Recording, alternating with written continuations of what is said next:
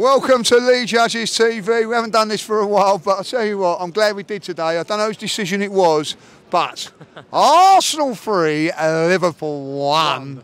We have stuffed the Scousers, Dan. We have given them a good little slap in. Listen, they've been beaten properly. We've properly beaten them. Yeah. They've lost twice in North London, but we've done a proper job on it today.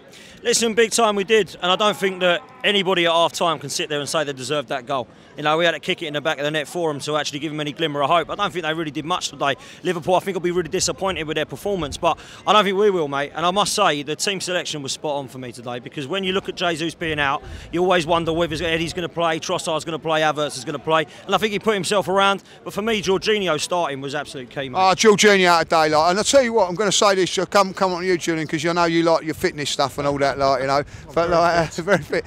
But Jorginho hasn't played hardly at all, and he played in a 90 minutes intensive game like that, and I thought he was superb today. Yeah, but then the way he plays, because he plays with intelligence, he doesn't necessarily need speed. And there was one point where he was on the right wing in loads of space, and if you saw that, and if it had been Saka still on the pitch, you'd have just driven into space. And the thing that I love about him, which I can relate to, is he understands his weaknesses, and he plays to his strengths.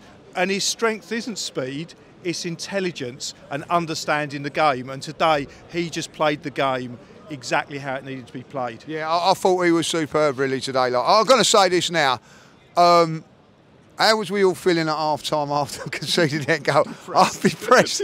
I'm just going to, one fella said to me, I'm glad like that the players didn't have the mentality of the fans, because I think at half-time, it's a great line, isn't it? Yeah. No, I'm going to use that line. I've just used it, Julian, right? Like, but like, it is a great line, because I felt at half-time we was deflated. I even felt in the first 5–10 minutes the players on the field would deflate, but something happened, we got ourselves back down. But like, mental attitude, I think that this team has definitely improved.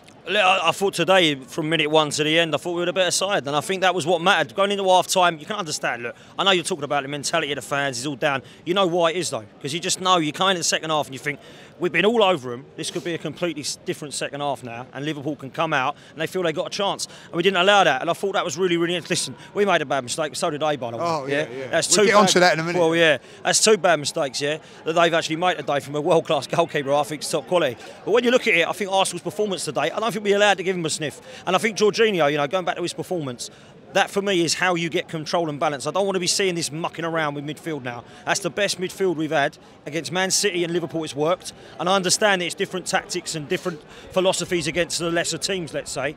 But we've proven that Jorginho in there is the man for that right now. And when Partey is out, he's the guy we've got to put in there, because Declan Rice today complimented Jorginho, and Jorginho complimented Declan Rice, and of course Martin Ødegaard was given that space. So that trio in midfield, it looked really good today, Lee. We dominated it. And I have to say that I thought we dominated the midfield. Like, I'm going to just say a little bit. I had a little bit of a not a criticism of Ødegaard on Tuesday. I felt his final pass that weren't today. But for me today, I'm going to have to say it now. I was watching it. I thought that was a captain's cheers, lads. That was security. I don't know where is security, like. He work rate today and leadership qualities today, I thought he was absolutely brilliant today. His work rate of him, Dan, was unreal today. Yeah, but the whole team had that work rate. But he starts from him, he inspires that. Yes, because he's the captain, and he does this thing, sort of geeing up the crowd, which is good, but he also gees up, more importantly, the team. And he does. I'll tell you what he does. He controls the press. I think what they do, they look to him for when to go and when to stay. So he's not only there to motivate, but he's there to organise. And he does an absolute captain's job. I have to say that, and I'll also say, like sometimes in games, in those top games, it's hard to create, hard to do that.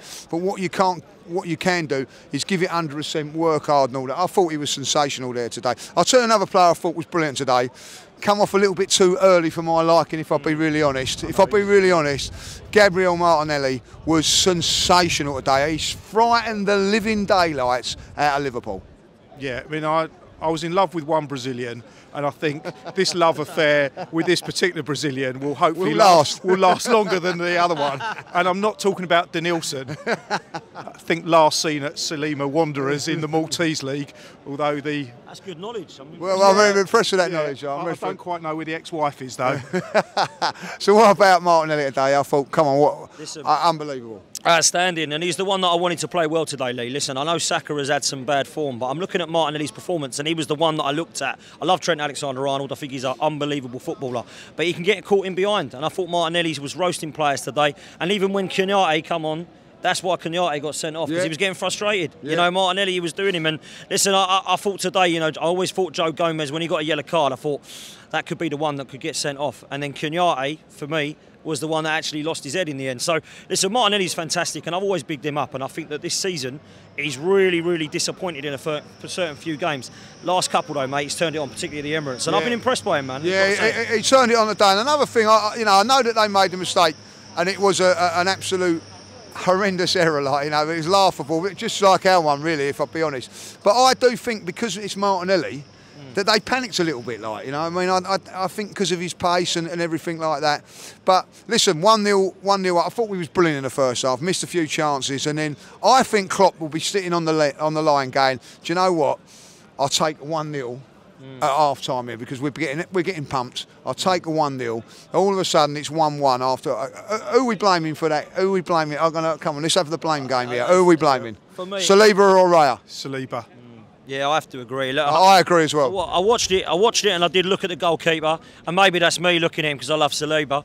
But I must say, looking at it again, Saliba's got to just get. Listen, he's waiting for Raya. Get it out. If in doubt, get it out. That's basic Sunday League stuff. If in doubt, get it out. Don't wait for the goalkeeper, because he's going to have you, mate. And that's what happened. And I mean, Gabriel does his best to try and flick it in with his hands, but at the end, listen, it doesn't matter now, does it? And that's the good thing. And it could have. That's the problem. It could have. And that's what I think everyone was worried about half-time, Lee. Everyone at half-time, Lee, were going to me, oh no, this is going to be a different second half. We've let them back into the game. There should be 1-0. They don't deserve it. Doesn't matter. Second half performance was there, and that's what mattered to Arsenal. It actually looked like that for the first sort of 10 minutes of the second half, is that the team believed it, because Liverpool came out as you'd expect Liverpool to come out after playing so badly in the first half, and looked apart. And I thought that they'd go on to win the game at that point. I did. Honestly, I was looking down at Klopp and his assistant at one stage of that game there, and I don't think they could work out how we was playing, because it was quick movement. The first goal, by the way, we built that up from the back. It was moved through midfield very, very quickly, and Jorginho was a part of that. And then, you know, Havertz got in, and what happened, which was the greatest thing, is like Havertz missed a chance, but Saka was backing it up and like finished it. I'm going to say this now, Kai Havertz gets a lot of stick, you know what I mean, and probably like deservedly so at times today, but I thought he was absolutely superb up there today. Work rate, getting stuck in, put his body on the line. I'll tell you what, Van Dijk, very, very fortunate he didn't get sent off at the end, because he did hit him in the head there, like, but you know, but I thought he led the line really, really well today. Yeah, I've been impressed by Kai Havertz. I don't agree. Every game? Most games, but the criticism that he gets, I think, is unfair, and the reason being is because of the price that they've paid for him. I think if you've paid 30 million for him, he wouldn't get that kind of criticism. I think people have this expectancy, which in some ways they should do, and it's understandable, that when you get 65 million spent, you should get a world-class player from game one. And that's not who he is. He's not a Messi, he's not a Ronaldo, he's Kai Havertz, who's a very good Premiership player. But maybe 65 million was too much to spend on him. I probably agree with you, it was too much to spend on him. But I tell you, the one thing that he has got is versatility, Dan, and that's what he's done today, because he can play in midfield, but today he's gone up front. I don't think we win that game with Eddie up front, and that's no disrespect to Eddie, like, you know what I mean? Not at all. Let's look at two things. We're talking about Jorginho and we're talking about Kai Havertz today, right? Jorginho's come into the midfield, we look better. Kai Havertz is nowhere near the midfield, we look better. I don't want to see him go back in midfield now, Lee. You know, I know you've said before, I don't think he does all right there. I think you said he does okay there. For me, he is definitely not a midfielder. And everything that I have seen from Kai Havertz, and it hasn't been much in terms of him being amazing, right? In terms of positives that we've seen in an Arsenal shirt, he's come up top.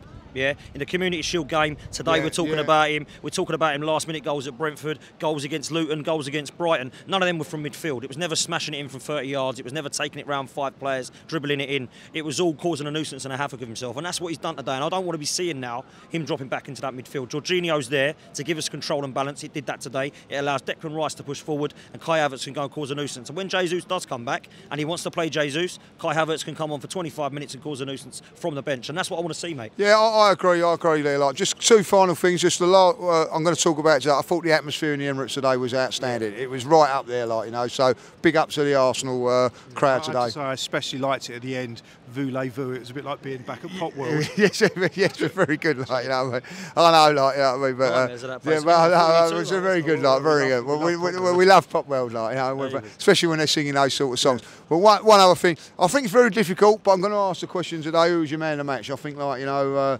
I'm going to give it to Jorginho, if I'll be honest. So, like, that's my call today. I thought the way, intricate pass and everything there, I think that he gets it for me. What about yourself? It is tough, but I'll have to give it to the love of my life. Martinelli gets it, like. Martinelli for you? Yeah, listen, Martinelli was superb, but I think when you look at the difference and how key Jorginho was in this team, I've got to give it to Jorginho, and I thought Declan Rice was really good again today, man, but I'll go Jorginho. Yeah, I think we do, like, you know. So, listen, thanks for watching today. Don't forget to like, subscribe and do all that business. Like, we're getting out of here now, because I tell you what, the wind's kicks up. It's a little bit cold, like, you know, and Julian ain't got his hat. Take care.